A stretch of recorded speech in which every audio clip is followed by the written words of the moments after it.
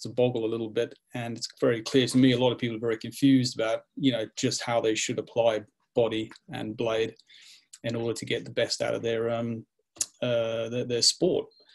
So that's one of the things I'd like to address this evening. The other thing is, you know, the question, well, you know, is paddling such an unnatural act that, you know, we have to sort of apply so much science to it to actually make it enjoyable and get it correct and get pleasure from it. And that's an interesting discussion itself. Other discussion points are the idea of paddling in a dynamic fashion or a static fashion. What do they mean? And in addition, you know, the reality that, of course, every single person is unique. And I have to say that, again, over my years of paddling, you know, it's particularly in solo paddling sports, it's rare to see two paddlers that look the same. I mean, literally identical.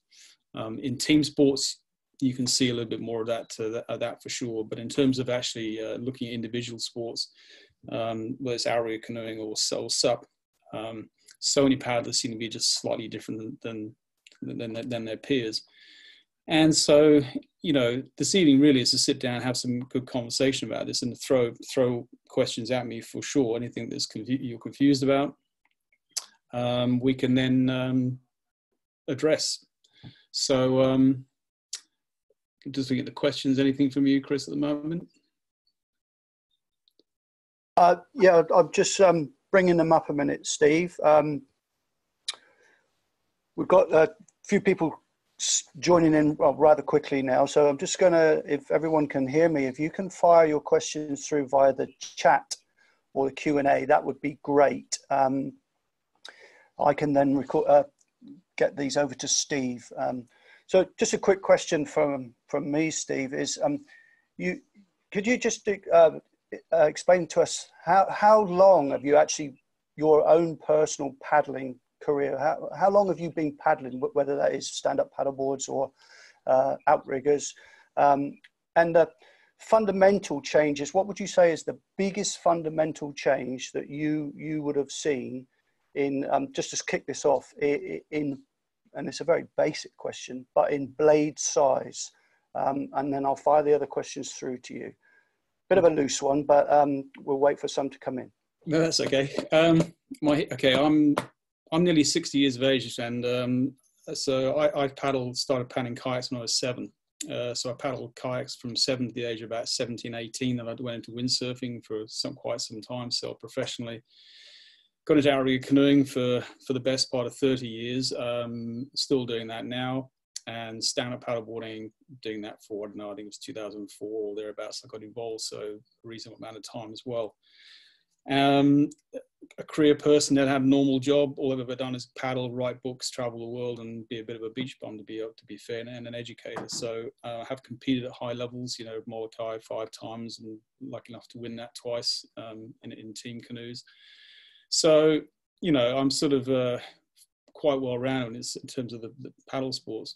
Look, you know, one of the, you know, you talk about paddles, absolutely fascinating topic. Why? Because that's the tool of your tool of trade. It's what you need to understand most of all in terms of, you know, that as a tool, how it's going to propel you through water. Now, interestingly, over the years, if you look at outrigger canoeing, and certainly we've seen this with stand-up paddleboarding, but there was a big change in paddle designs in the late 70s and early 80s of paddle designs in outrigger canoeing. They borrowed them from kayaking, from canoeing, whitewater canoeing and that sort of thing, and brought them into the sport. And they actually introduced T-tops, and at those times T-tops were illegal. Like in the mid-70s, you couldn't use a T-top.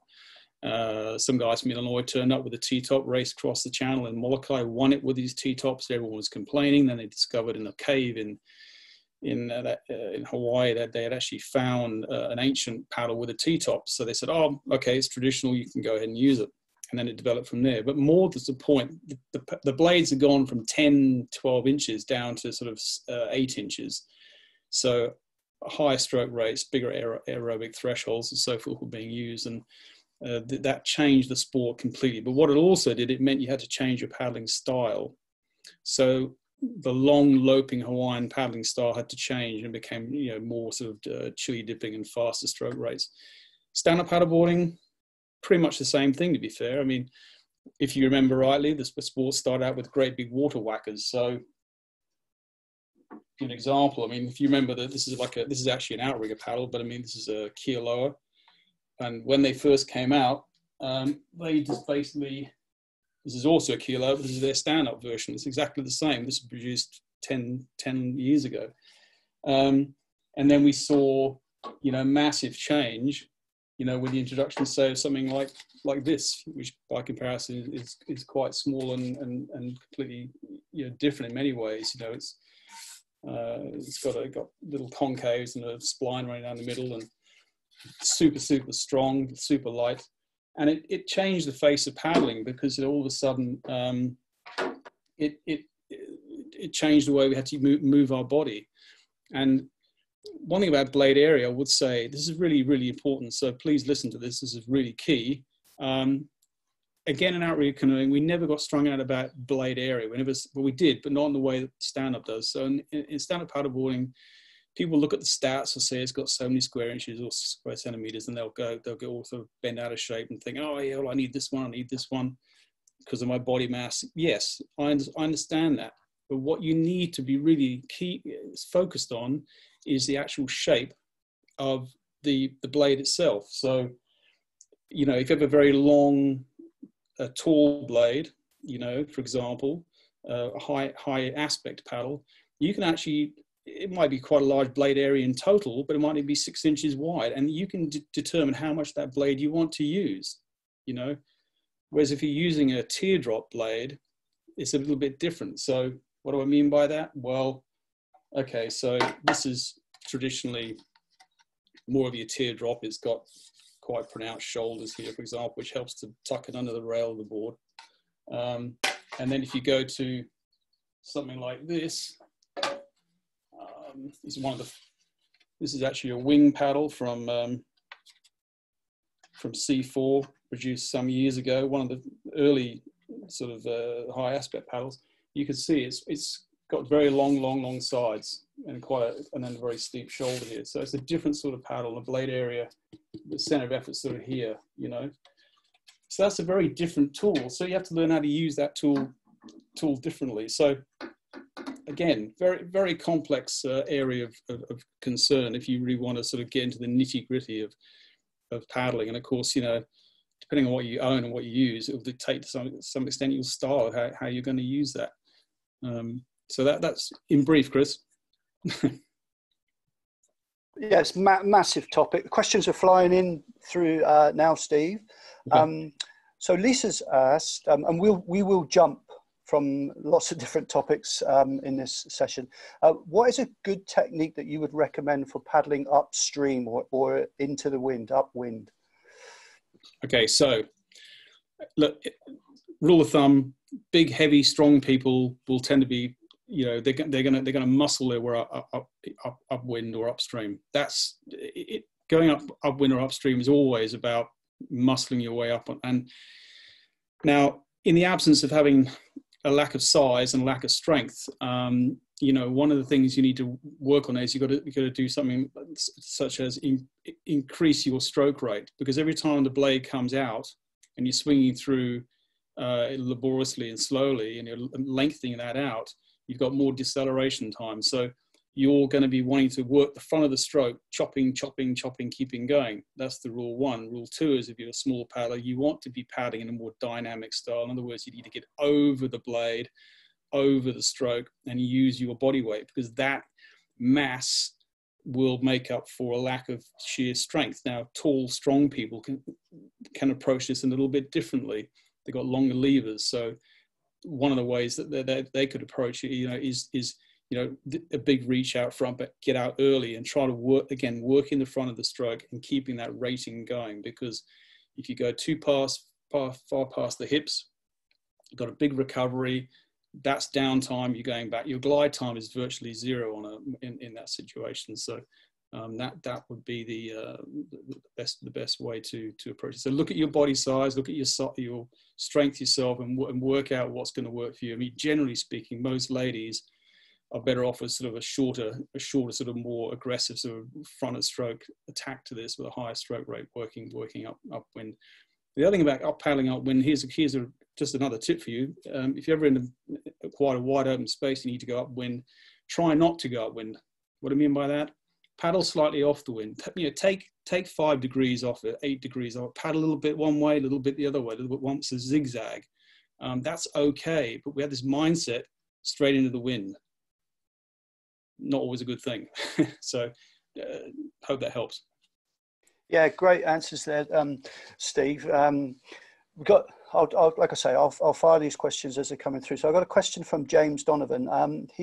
James is asking, do you think that SUP has gone too far into the dynamic with little to no focus on what the hull of the board is doing in the water? Yes, look, I know what he's asking here. Dynamic paddling requires a lot of body movement, and to be fair, one of the things that you observe when you watch, particularly a lot of people racing, and it carries on from racing into recreational. You'll see a lot of this sort of, the body's doing this, boom, boom, boom, boom, and just a lot of power going and energy going into driving down on the board. Now, from a designer's perspective, for example, I design a board called the Vortex with Mistral. Now, that board is designed for static paddling. You've got to be a little bit more, either got to be a very smooth dynamic paddler, or you've got to be a very sort of controlled static paddler to get away with it. Otherwise, bad things happen. So what I mean, and the point of his question, I think what he's getting at is that very few designers are actually saying, well, I'm designing this board for dynamic paddlers, and I'm designing it for static paddlers. And the reality is that if you want a board that's going to handle dynamic paddling, like a lot of, body weight going into the stroke, thrusting yourself, throwing yourself forward, and even with a rotation to mitigate some of that downward thrust, you need a lot of volume. You need a lot of volume to counteract that thrusting downwards. You can do it to some extent in outrigger canoeing, where you need a lot of weight, say in a 6-man outrigger canoe, where the weights, you're having to take on a lot more by ratio, a lot more weight and mass onto the blade with every stroke. With stand-up, the ratios are smaller, so you need to have boards that can handle that should be paddled in this smooth way. And of course, unless you've got a board of massive volume, that's never going to be the case. That being said, some boards are quite meaty at the front and meaty at the back, so it can give you that ability to sort of smash away dynamically. But let's be clear, dynamic paddling does not necessarily mean you should just be going like this. It should mean you should twist. You need to twist. You're twisting and going down, and then you're twisting on the way back up again. If you just do this, you're just pounding the front down. But if you rotate the body, you rotate as you go down, rotate this way back up, then you mitigate it, because you're you're smoothing that stroke out with emphasis on lateral pull rather than just going straight down. Okay, so the answer to that is yes. I think designs have not been well thought in respect of dealing with dynamic paddling. So while we're talking about the actual paddling, Chris is asking, how can you reduce the time to change from one side to another? Any tips on that one, Steve? Look, drills are really important. Look, the longer your blade, the longer your paddle is from tip to grip, it's always going to be harder. It's a harder thing to manage. So you're not going to be able to flick it from one side to the other as quickly. So the shorter you can go, the quicker you can get it from left to right. You've got to go out and do drills on flat water days and in choppier days. You've got to just put the time in. So you're going to literally go out in the water and go 1, 2, 3, 4, 1, 2, 3, 4. And you're just going to keep on doing it. Just get used to wielding that thing like a sword. So you really have to have it to the point where that thing the whole shaft feels really comfortable for you, and you can throw the thing around in any way you like.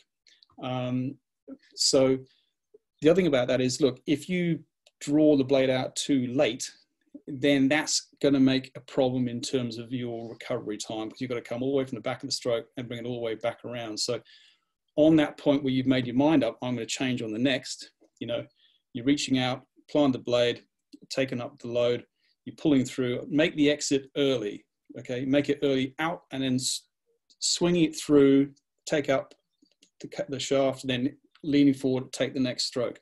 So out early, shorter paddle, shorter blade if you can, or total paddle length if you can. Do some drills, work on 4 or 5 strokes per side. Go out, just do that for 15 minutes. Just go out and just knock yourself out. But really, that is the only way, is to get your fine motor coordination becomes really key in this. Most of paddling is gross motor movement to some degree, but I think that the fine motor skills are really key to learn. Yeah, I'm sure everyone's going to be chomping at the bit to get on the water in this lockdown period at the minute, Steve. A couple of questions coming in. One from Andy saying, what are the best ways to train during lockdown while we can't get on the water? And Minna is asking, how can we train to increase our paddle strength and increase stroke rate on land if we haven't got access to the water? Are there some good online Zoom, YouTube sessions that you'd recommend? Anything that you've seen out there? Yeah, look, this is a really tough one, and of course, I think what's hitting home to people now is a real sort of wake up call, which is that, in fact, that a lot of people spend a lot of time on the water training, but not enough time on land doing stuff too. Whether that's riding a mountain bike or swimming lengths to the swimming pool, or doing some gym work, or whatever it might be. The caveat to that is that, I'll get around to the questions more specifically, but the caveat on that is that, look, around the world globally, with all the canoeists and kayakers in the world who live in, say, if you live in Canada, you're going to have 3 to 4 months a year, you just cannot get on the water. It's frozen solid, it's freezing cold, just never going to happen. Yet Canada is a massively sort of prodigious area for canoeing and stand-up. But so because of that, they plan for this way ahead. They know they're not going to go on the water, so they have paddling adapt rowing machines and ergos and things in the house. They have weight systems. They have stretch bands. They have sessions at the gym. They go swimming, and they're working on these things so that when they get back in the water, they are good to go. It is quite difficult, because if you want to fully replicate the paddling stroke, the best means of doing that is either A, on an actual stand-up paddleboard, or it's going to be some form of simulator. So there are online, there's a few ideas going around at the moment about how you could simulate the paddling stroke using rubber bands and so forth. So I would certainly have a search for those things. But it would really, and it's simple. It's as simple as having a strong stick, some very strong rubber bands, and a bit of imagination. That sounds a little bit wacky, but there you go.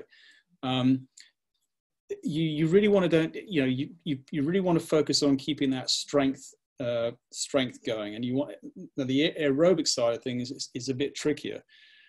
But again, a lot of paddlers are very, very poor at working at their aerobic capacities, because it's very difficult to get your heart rate up on a stand-up paddleboard or even in a canoe. Sound crazy? It's the truth. Very, very hard. To reach a maximum heart rate in a canoe or a stand-up is very, very difficult to achieve. So this is why training off water is essential. So it's got to be crazy stuff like running up hills, running up flights of stairs, doing stuff which really pushes the envelope on making your heart work. Riding a bike, yeah, it's okay, but only if you start going up hills. You've got to really find areas where you're maxing yourself out. I mean, notwithstanding your medical conditions and making sure you're going to not do yourself any injuries. But yeah, those are the sort of things. I mean, swimming is incredible sport. Swimming itself, you can't go swimming at the moment, but if you could, swimming is absolutely fantastic for as a cross-training sport for all paddle sports. So no magic pill there, guys, but as I say, there are ways to simulate the SUP paddling strokes using, some form of rudimentary DIY bits of gear lying around. So I would say get online, look for those sort of devices, frankly. Yeah, we live in a world, don't we, Steve, where information is readily available online, but not all of that, as we know, is beneficial. It's preaching the wrong techniques and stuff. So is there any one site that you've come across that you think, that's really good, I like what they're saying? Obviously, we've got your wonderful book that's out there, a bit of a plug, but if paddlers don't know about that, I would certainly recommend looking to purchase Steve's book. But is there any online sites that you've seen, Steve, that you think, right, that they're really good? Yeah, look, online, rightly or wrongly, I try to avoid a lot of them because I get just as confused as the novice, and even as a so-called expert. And I'm not even saying that I am one, but I should be better knowledge, have more knowledge than most. But on the other hand, I still get confused when I look at if I watch some video from some guy who I respect, he can say stuff that I go, really? And then I get to realize that, this comes back to me. I don't know how many people I've coached and trained over so many years in this country and overseas. Most without re-canoeing, I admit, but I've done a lot of work with stand-up over 10 years as well. One thing that's always struck me is that, for example, 10 years ago, I was nearly 10 years ago, I was in, with starboard guys down there, and there's a whole bunch of us went paddling on the river. Everyone was very green then, and they looked at me paddling and said, "Oh, wow, I want to paddle like you," and I was thinking, okay, okay, fair enough. I can understand why they probably wanted to, because they were seeing it looked visually good, and it looked like effortless effort, and I was moving really well, and they were a bit clunky, and of course they would be, because most of them were abject beginners in many respects. But then, of course, and then I started coaching and training people. One thing it took me a long time to realize this, but no one's ever going to paddle like me. And I'm not going to paddle like Travis Grant. I know he won't paddle like me. And I'm not going to paddle like Connor Baxter. And Connor Baxter, it's just going to go on and on exponentially. That's how it is. You're not going to paddle like the next person. What you can get is a small facsimile of it. You get close, but you're never going to be identical.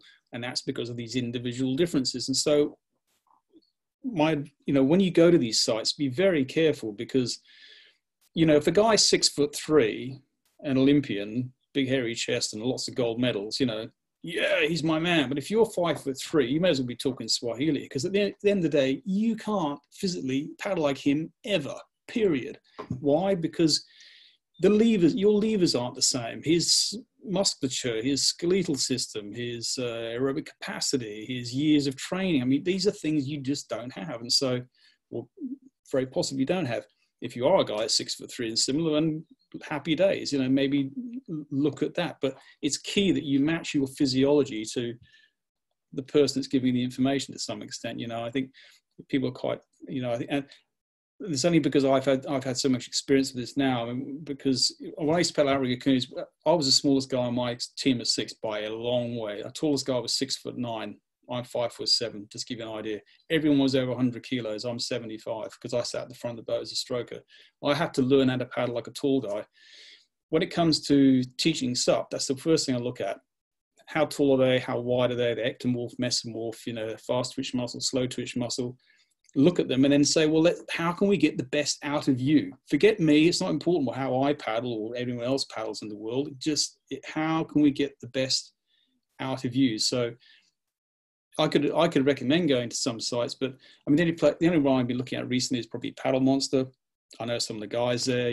Travis Grant's a very good friend of mine. I listen to Larry Kane, Seychelles I work with through Mistral. She used to had 2 or 3 years with her with Mistral, and but again, they still can make the mistake at times of it's their perspective about them, how they paddle, and but not always. They do give you a caveat, which is everyone's different. So that's your protection mechanism. Go out, make sure, be honest with yourself. Who am I, physiologically speaking? What am I capable of? And then, and this is in terms of if you were racing. If you're not racing, you just want to go and let's face it, most of us don't. We just want to go paddling and have a good time out on the water, be safe, be injury free.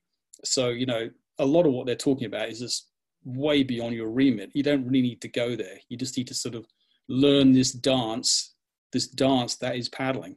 If you go on the disco floor or the dance floor, everyone's dancing differently, but they're still getting the job done, right? You know, so. No, I love that analogy, Steve. Brilliant. So we've got a question from Julia, and Julia's saying that she's confident on calm lake water or the flat Mediterranean Sea.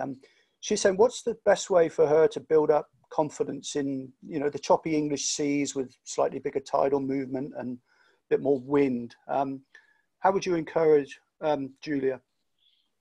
You know, this is going to say, again, this is not, well, not too counterintuitive, but for example, one of the things we've done in stand-up paddleboarding badly, I think, is that we've made sure people have 33, 36-inch wide boards, big wide boards, you know, so they're super flat, ironing board flat potentially, you know, and we go out on nice flat water days, and of course then we're confronted by some sort of movement of water, and then all of a sudden, you know, we're kind of freaking out. You know, we're paddling with stiff legs and we're not moving like a gimbal, just learning to relax and go with the flow. And oddly enough, one of the best ways, strangely enough, is to get yourself a board that's quite tippy to paddle just in flat water. Get used to that rock and roll flat movement, because, you know, from there, it challenges you and takes up your skill level to another level in a safe, controlled environment on a flat water day. So that when you go to the rougher water, if you have the luxury of another board that's flatter and more stable, you can use that board on that day, you know. But at least you will feel comfortable. But of course, if you're always in an ironing board, flat, super stable environment, if you're suddenly confronted by choppy waters, it can freak you out a bit. How to handle it, though? I mean, let's assume you know it's not something you're going to be able to do. You know, you just got to. One thing I say about rough water, you have to relax. And here's a tip: it is only water. It's only water. If you fall off, and you know what? Here's another tip: most people don't fall off enough. It's only through falling you learn anything. And of course, everyone's so scared about getting wet, you know, because it's a bit cold and inconvenient. But actually, it's the falling off you start to learn. You start to push the envelope, and then you stop falling off. You eventually get it. You know that your logic tells you the ball's not going to flip over. It's going to move a bit, but you've got to move your legs. You got to loosen up, not stiffen up. So that's a bit of a tip. Don't always get out there and literally force it. Just do this. Make sure you move the board around, see what its tolerances are, see what its levels are. You know, learn to have this dance that I was talking about. You got to move with the board. A lot of designers spend a lot of time and energy putting into boards that do dance and move and think and are intuitive, and then paddlers get on them and freak out and go, "Oh my God, this board's crazy!" But actually, that board's intuitive and it's thinking and it's trying very hard to follow a path that it was designed to follow, and you're countering it. You're kind of fighting it the whole time. So that's something to consider as well. But yeah, to get out there and push ourselves in these slightly different conditions. Top advice there, Steve. Mark's asking, I'm going back a couple of questions now. We're talking about paddling upwind. Mark's asking, is it beneficial to edge the board slightly when paddling upwind, or even on long stretches of flat open water? Yeah. Adding on to that is board trim. Can you explain the importance of board trim and edging for us? But listen, there's been a lot of stuff written. Well, I say a lot. I've heard it on a video a couple of days ago, and I saw it on a thing or something written the other day too. And actually, it was a story. It was something to do with the Nordic style of paddling, which is very much where you keep your you keep your shoulders very square, and you have this sort of fairly, you know, robotic sort of movement. Is tied in with Nordic skiing. Anyway, that aside. But listen, I'll go back to windsurfing. I was a professional windsurfer for some years. When we used to race Division 2 boards, which are a very narrow race board with a rounded hull, and we learned to sail that thing upwind on its rail. You'd put it on the rail, and it did a few things which people they're missing the point, because they're not doing the hydrodynamics on this, not doing the maths. What happens is when you put a board on its edge, a few things happens. One is you increase your waterline length. In other words, you use pretty much the whole length from nose to tail, because that's just how it is. The other thing is you reduce wetted surface area. That's just a reality, because you put it on the edge, all of a sudden you've released the hull. Effectively, you just use it, you're on sort of a knife edge dagger. The third thing you do is you increase your tracking. It's a no-brainer. You know, all of a sudden you're on a rail. So what I don't get is why people are very, very intelligent people who should know better are saying, as soon as the ball goes on its rail, it's a problem. It isn't a problem at all. In fact, if you could learn to paddle your board on the rail upwind, you'd be faster than everyone else. No problem in the world, absolutely guaranteed. Technically, though, it's very challenging from the paddler's perspective. On the other hand, I would argue very few people even attempt to or even are trying to learn that technique. But if you could, there would be absolute gains, no question at all. So yes, board trim is very important. And of course, a lot of that all comes through footwork and being able to displace weight between the left and the right rail. And I guess there's quite a lot of really good drills out there that we can do to improve our movement on the board and alter the trim. Another question coming in here, Steve. What are your top 3 paddle tips for people just starting to paddle? This is from Michelle. And also, Michelle's asked, how much flex should we be looking for in our paddle shaft? Okay. Rule of thumb, depending on what your background is, if you're not of a background where you've used your body in this sort of way, where you've loaded up your muscles and they've taken a bit of pounding over the years, you know, you're gonna want to paddle that has got medium to edging, medium towards quite a lot of flex, not massive amount, but enough to protect your joints. It's important. You don't want a super stiff iron bar to be paddling with. That's for the realms of for the super fit and strong who have gotten used to it, because you will damage yourself if you fail to have enough give. Think of it as a shock absorber. That's what it's there for. The added advantage of a flexible shaft is the fact you have recoil. So when the paddle comes out under tension, when it exits the water, it has this natural recoil. So it sort of boings. It wants to spring through into the recovery. Whereas a super stiff shaft, it goes in the water dead, and it pulls, you know, really solidly. But the trouble is, it comes out dead too, and then you've got very little recoil. So you've actually got to physically carry it through to the setup again. One thing to consider. Things to look out to do. Come back to what I said before. Fall in a lot. And that sounds ridiculous, but if you're not falling in, you ain't trying. You're just not trying hard enough. I'm not saying that you're sort of so incompetent you're just falling off randomly, but I'm saying that, you know, you've got to be sort of prepared to fall off. That's really important. Don't be scared. Put a wetsuit on. Get used to the falling off process, because that will mean you are at least pushing yourself a little bit to see such things as issues of trim, for example, with the board. Stretching, you know, just get your body used to moving, you know, get this idea of, you know, twisting. You know, just put a paddle behind your head and just experiment yourself on land to see how inflexible you are or flexible you are, and, you know, take that onto the water. The idea of reaching out. I mean, for example, the idea of reaching and having a set point. So you might want to get some electrical tape and just put some electrical tape on the board and know that's where you want to plant your paddle every time. Put some electrical tape on your paddle so you know where you want to put your hand. Because these are they're not just visual clues, but they can be tactile ones too, especially in reference to the paddle. Because you will get into bad habits very quickly. And so you've got to, you know, be shown, well, this is where I'm aiming for on my board relative to where I'm standing. Obviously, if you just stood still and you're just working the blade, if you're moving around, obviously that marker is going to change in terms of where you're going to put the blade.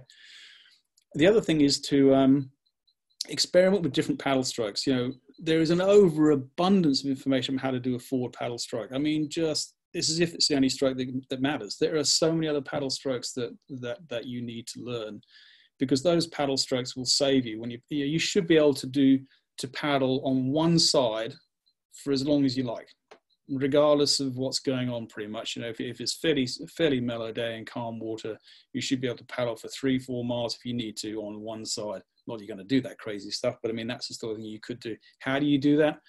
By learning how the paddle works, you know, in how it interacts with you and how you use it as a tool.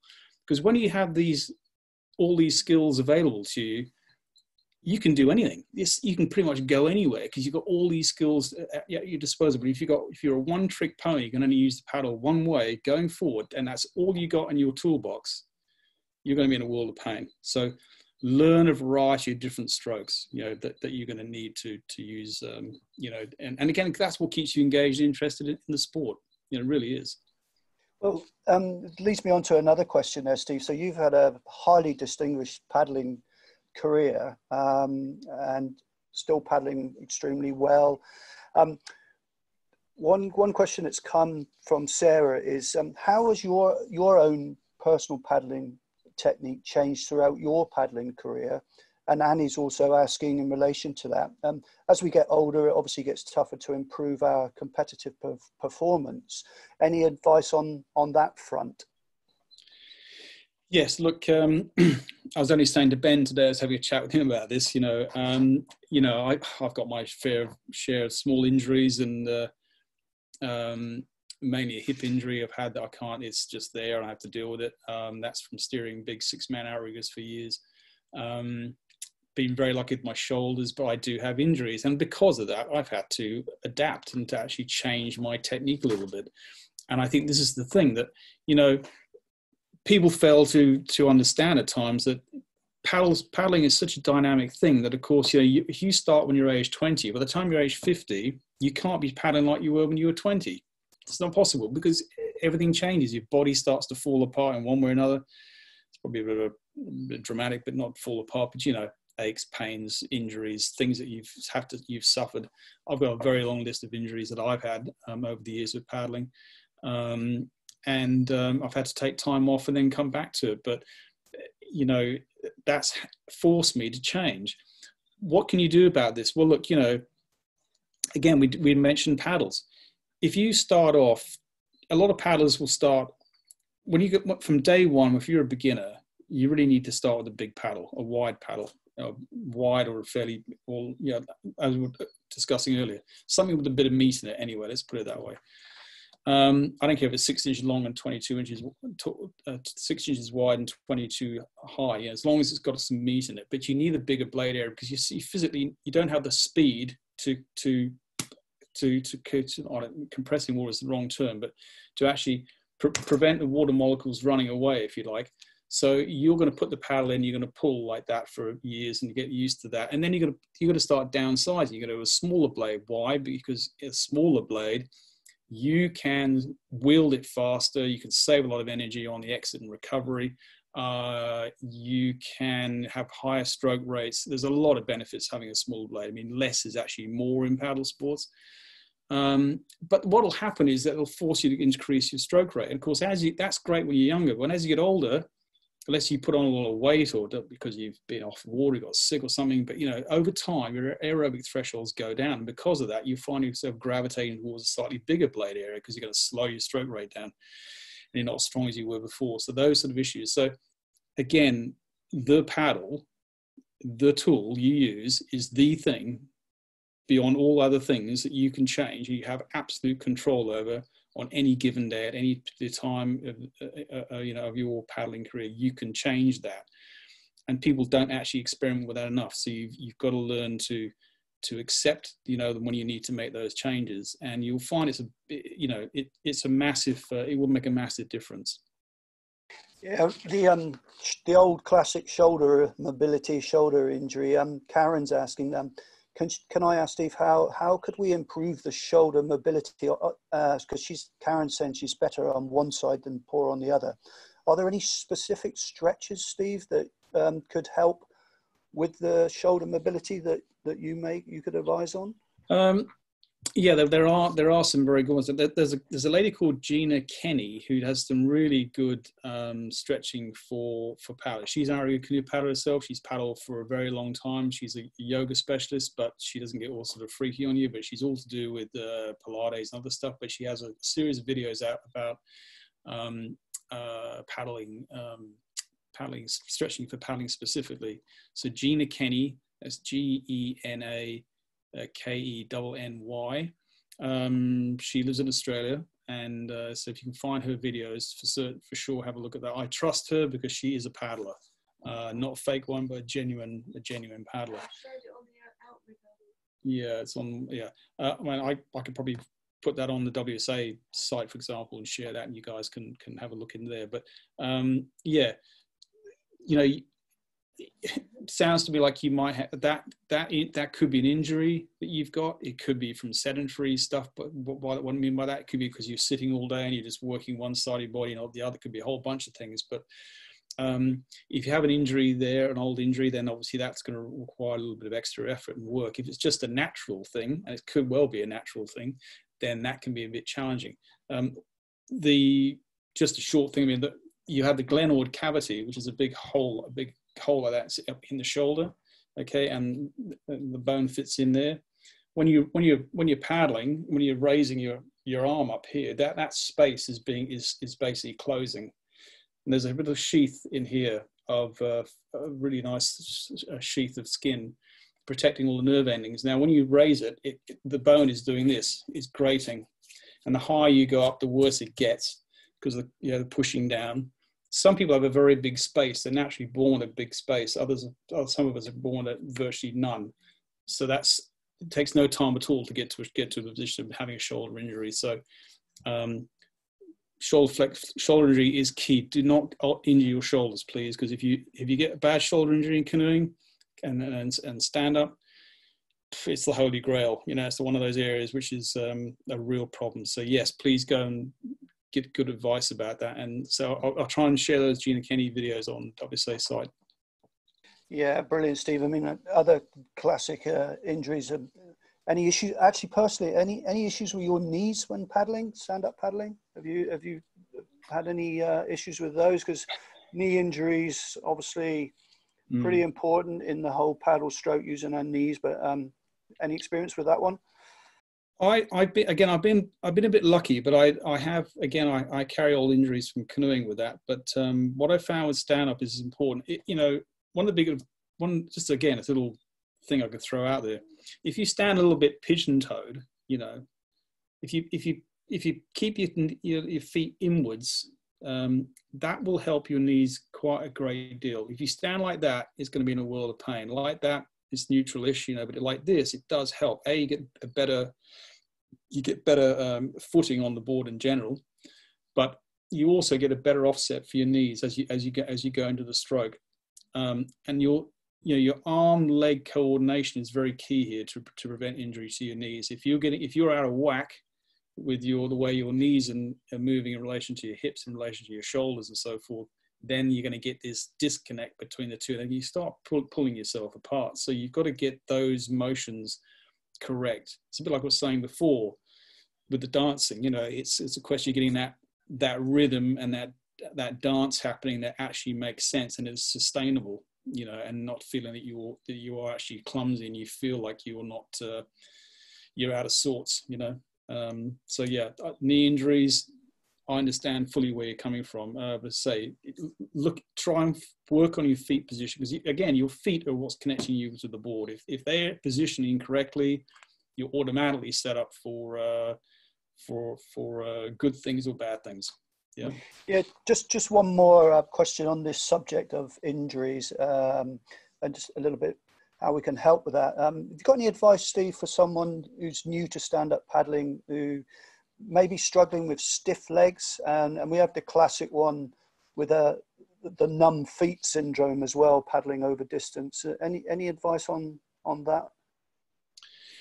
Yeah, look, numb feet over distance. Yeah, that's a good one. But the thing is to know it's going to happen.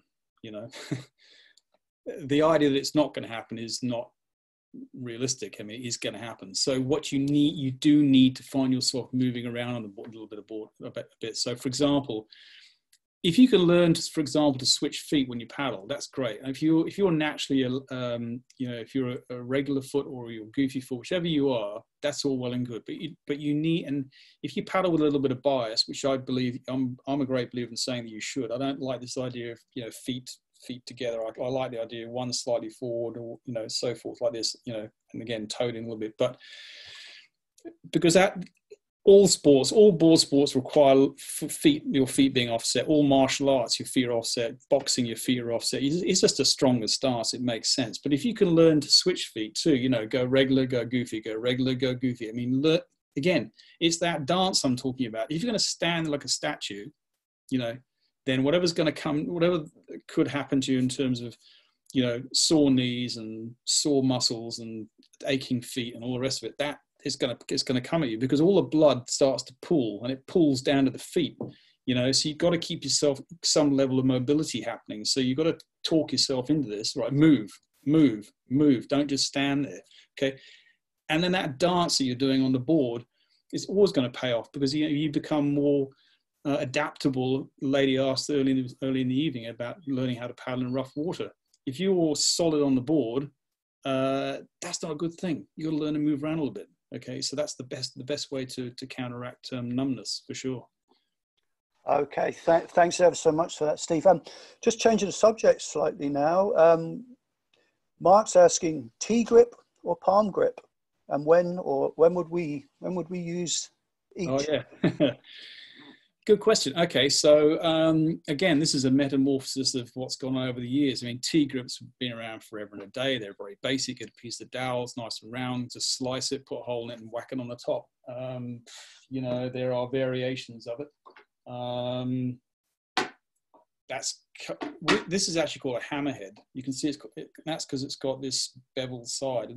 If you had two sides flat, that's just your regular T-top. But they call that a hammerhead, which is kind of nice, because you put your palm, the palm goes into there, as you know. So we wouldn't call it a palm grip, but that obviously is for the palm. Alternatively, you know, you might want to, I think this is more like you're talking about, you've got a proper, can't quite see that little bevel, but you've got the pan sits in here and the hand sits over there. The palm in there and the fingers over the top. Okay, that's what you're talking about. Now, here's the thing. In really rough water, where you're getting wet a lot and maybe your hands are cold, the T-grip hammerhead style is a lot more positive. It's there, you know, it really does sit in the hand nicely. The problem with a palm grip, as comfortable as it is, when this puppy starts getting wet, I've done it myself. The number of times I've nearly busted my nose where the hand has come up, just slid. It's just slid off the top like that and it's whacked me. In fact, one of the things we learn to do in outrigger is we'll wear peaked caps, really solid peak. So if that ever happens, it'll hit the peak and yeah, hopefully save your nose. So yeah, that would be my advice. So, I mean, if I was doing white water or those sort of things, I'll be going to T-grip. Not a problem, absolutely 100%. If I'm doing distance, stand-up, touring, go with a palm grip, something more comfortable. That's more or less what I'd be thinking. Okay, great one there. Again, completely different topic here. Where in the world, Steve, have you seen where the paddle is introduced at an early age? And that's also going to lead us on to another question that's come through. Some of us have read and heard about Hawaiian and Tahitian strokes. And would you be able to give us a brief description of the differences and the variances in the two? Okay, I think just to address the first one, well, I mean, all the years I was been writing my books, you know, we had this, my publishing name is Canoe Culture, and it's called Canoe Culture for a very good reason, because there are cultures out there that literally are from a canoeing background. And from canoeing, obviously, you know, we can now talk about stand-up paddleboarding, but if you go to places like in Tahiti in particular, parts of Hawaiian Islands for sure, you know, you are seeing, or Fiji, for example, you're seeing kids that get bored into paddling. They are literally of a paddling culture. I never forget once being in Bora Bora, riding on my bicycle. It was a 3 hours go around Bora Bora in Tahiti. And I stopped off and there was this little girl. She must have been 3 years of age in a rudderless V1 21-foot outrigger canoe on her own, paddling around out towards the reef, just 3 years of age with her dad. And her technique was just nuts. It was like spot on. I mean, you just look, go, wow, that's incredible. And to think she's doing that when she's 3. Guess what she can do when she's 15 and 16? And these kids don't stop paddling. They just keep on paddling as a lifestyle. It's what they do for, you know, it's just what they do. It's in the DNA. Look, Hawaiian, Tahitian, again, a lot of this comes down to paddles, but traditionally, you know, and again, what they've done is this is why I've always banged on about, you know, because if you get guys like Dave Clark and others, you know, from Hawaii talking about Hawaiian, Tahitian paddling strokes and so forth, You know, they're digging into outrigger because there's no such thing in SUP. They've stolen it, the concept from outrigger, because this is what outriggers talk about. We talk about Anglo-Hawaiian, Anglo-Australian, Anglo-Tahitian, whatever it might be, all the mixes of paddling strokes we see.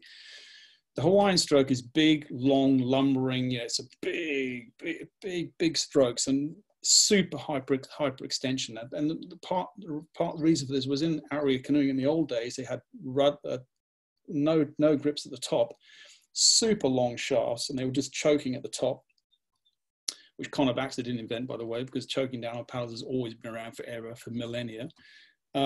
So they were choking down, and then just these massive pizza scoops, you know, and they were just having to throw their body into the stroke very dynamically.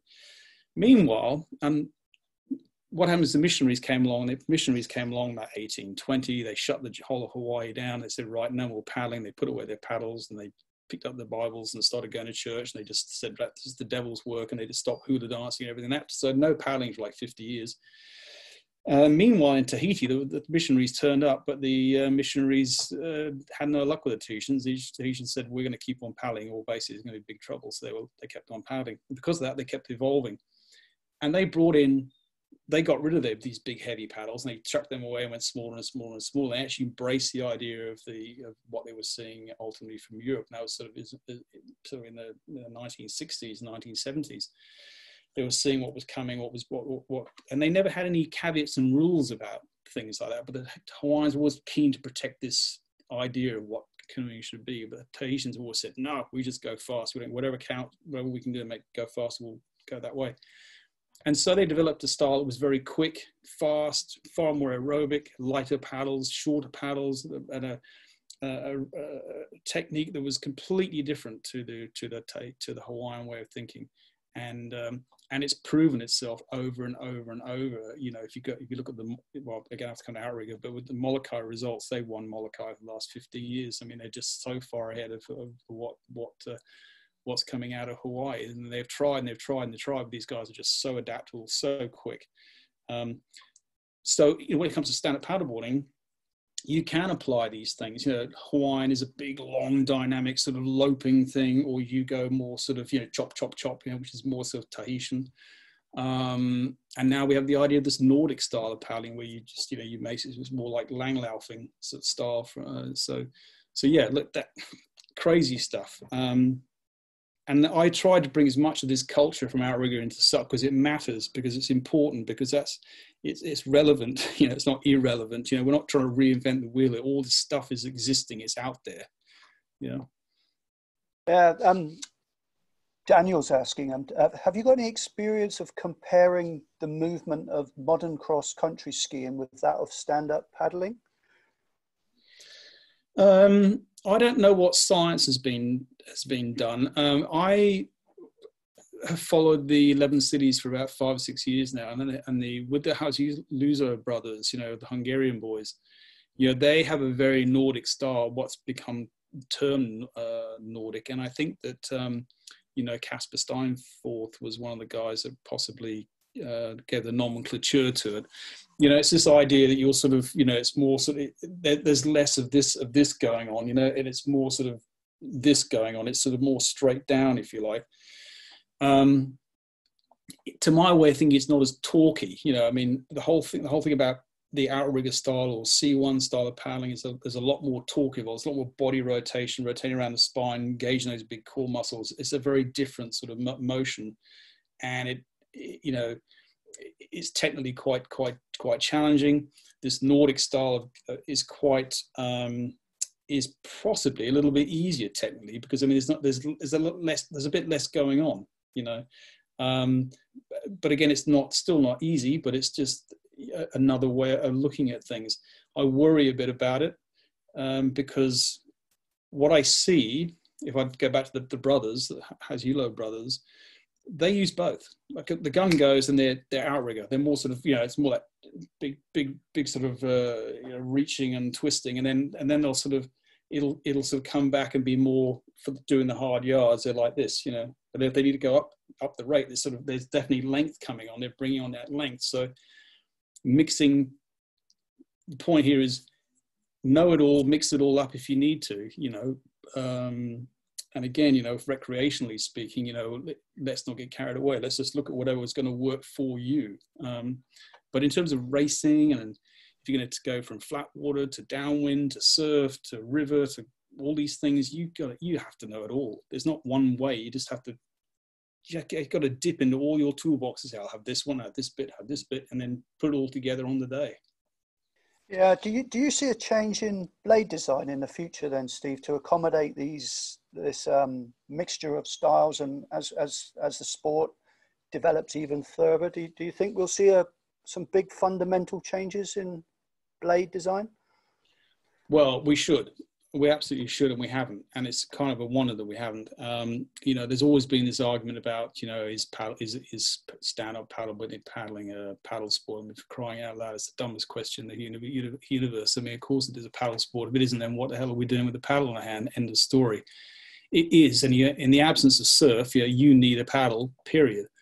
The issue is there's been this push, as we know, there's still no rules that define it, but we are getting more and more towards, we are seeing the high levels of designs going towards more canoe-like things that you stand in.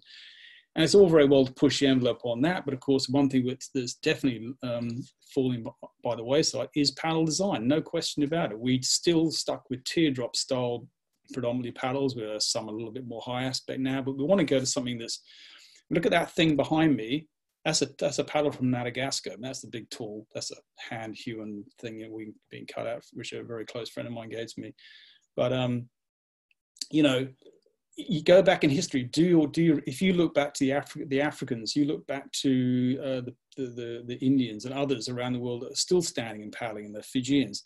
None of them. They've had 3, 4, 5, 6,000 years of involvement in standing and paddling, yet they've never considered once to make a teardrop style thing that we use. Their paddles are they're more like that thing against the wall. So my question is, isn't the answer right there? But yes, absolutely.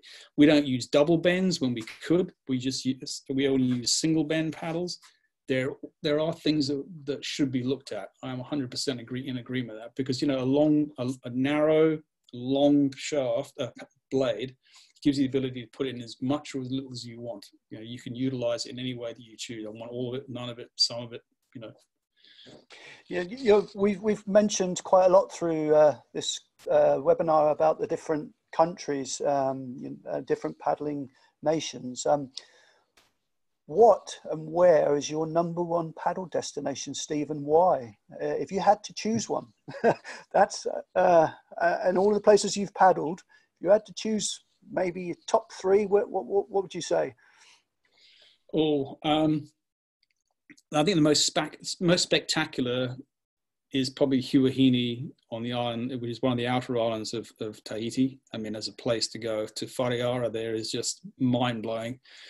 I've been very, very fortunate in my life to live in many places in the world and travel to many places, but Tahiti is one place I just can't get enough of. So certainly Huahine would be right up there for me. As much as Bora Bora is very nice, I still think Huahine has it. There's just more going on. The water is just insane. The reef's incredible. The surf's great. It's just a beautiful place to be. There's downwinds there, all sorts you can do. Fiji is very nice. Fiji has a lot of mix of things. If you go to the right places, I mean, great open water paddling there. You've got some nice rivers to explore. Coming down river too is possible there. So that's a beautiful part of the world to go and visit. Most of my not bucket list now, but I mean, my best places are generally in the Pacific. I think if I think about closer to home, there's it's going to sound crazy. Well, no, that's not crazy at all. I'll take that back. What could be nicer, I think, probably than meandering your way down a river in England somewhere on a beautiful summer's day and over a couple of days. I mean, there must be some incredible paddling scenarios here that I haven't done that. My whole life's been on the ocean, but I'm absolutely aware there's some fantastic opportunities to do some inland river paddling, and that could be that. There might be, sure, there's great places in Switzerland, all over the world, but I would love to do something inland for sure. America has some incredible places to go and visit and to paddle downstream for sure. So yeah, and that's my one regret. Probably haven't done enough river paddling. Well, yeah, I think the list is endless and the choices are endless, aren't they? For us paddlers, there's beautiful, beautiful spots that we all hope to visit someday. I'm gonna wrap this up in a minute, Steve. It's been fascinating insight having a chat with you and listening and taking all your advice on board. We had a couple of questions about what's the name of could you just remind some of the viewers the name of your book and how they could actually purchase this online? Yeah, we can post this on our WSA Facebook as well, but if you could just remind us. All right, so this is the the screen's ran the wrong way, but it's Stand Up Paddle, Paddler's Guide, and it's big. It's crazy big. It's like 500 pages big, and you know, it really has got yeah, we've got some great sections on downwinding. We've got some a lot of technical images, and we talk about things that the sort of typical things that you do, which are often easy to do, and then we talk about things that are harder to do, and then the typical things that go wrong. You know, so again, it's all arrowed and explained to you. So there really is a huge amount in there. So this book, if you were to go to, now it's called canoeculture.com, which is just KANU. So it's canoeculture.com. From there, you can see all the books that I've written over the years. I've written a few, but this took 5 years to write this book. And you know, what I say to people is, look, this isn't the Bible, the gospel according to Steve West. It's not what it is at all. What it is a culmination of a lifetime of paddling and a lifetime also of research that I've managed to do. But also, you know, Travis Grant's on the front here. Well, Travis is a guy who, you know, he's a personal friend of mine. I grew up a little bit with him together. I mentored him a bit with paddling. He was a young guy in Australia, and but you know, guys like that contribute to this publication, to all my publications I've ever written. Now, it's not just me. You know, I don't have that much knowledge in my head, to be honest. But you know, putting it all in one book is a great start. Okay, so you'll find it very helpful. What allows it's a great reference book, really. And one of my jobs has always been, I've always felt, is to try and cut through all the white noise and just nail things down. I'll never tell you something in there without I won't just give you a fact. I'll tell you why. There's no point saying, do it this way. That's no point in that, because you're only going to do it if you understand the meaning behind it and then you actually apply it. Otherwise, I wouldn't expect you to do it. So, yeah. Yeah, and that's canoeculture.com, isn't it? You said KANU. Yeah, canoeculture.com. Yeah, Stand Up Paddle, a Paddler's Guide.